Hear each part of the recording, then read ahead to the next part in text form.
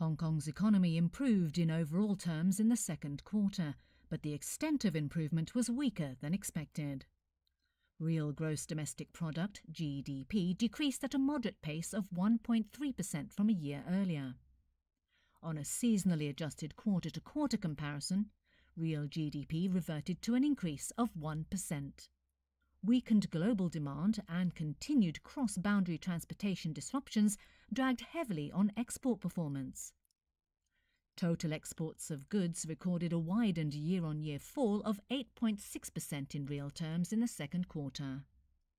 Private consumption expenditure regained lost ground with marginal growth of 0.1% in real terms over a year earlier, thanks to the relaxed social distancing measures and the government's various support measures. The labour market improved in the second quarter. The seasonally adjusted unemployment rate fell successively to 4.7%. Presenting the latest economic figures, government economist Adolf Leung said Hong Kong's economic activities should revive further, provided that the local epidemic situation remains under control.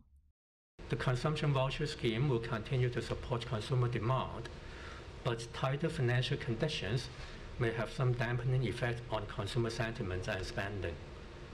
Rising borrowing costs may also make businesses more cautious in undertaking fixed assets investments. Underlying consumer price inflation edged up further to 1.7% in the second quarter, but remained moderate in overall terms. The forecast rates of underlying and headline consumer price inflation for 2022 are maintained at 2% and 2.1% respectively. Taking into account the worse-than-expected economic performance in the first half and the sharp deterioration of global economic prospects, the real GDP growth forecast for 2022 is revised down to -0.5% to 0.5%.